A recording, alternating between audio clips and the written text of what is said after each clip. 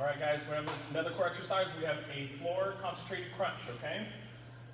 So with this one here, hands are going to be flush with the ground, shoulder blades are together, elongating our head and neck. Feet directly under our knees. We're going to focus on a short range of motion, and we're going to focus on voluntary tightening our belly towards the ground, flattening it as we reach with our upper back. So we're going to inhale, go down, and as we exhale and come upright, our upper back's going to leave the mat, and our chin's going to stay static, aligned with our shoulder girdle. We're going to voluntarily compress and flatten that curve on our spine. Inhale, decelerate down to the floor. Accelerate, back up, and exhale.